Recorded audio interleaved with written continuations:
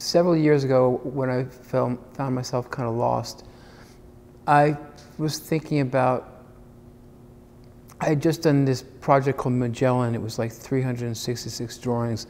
I did a drawing a day. And I started to think this idea of, what are the images of the collective unconscious? Could I possibly identify them? So I read some Jungian stuff, and then I got his red book, and then unfortunately I read a little bit about him, and that kind of turned me off. But I was fascinated by this idea of the potential of a collective unconscious. Robert Longo is an important American artist. Since the late 1970s, he's created a large body of work that mines the collective unconscious of our culture, capturing archetypal themes that resonate deeply within us.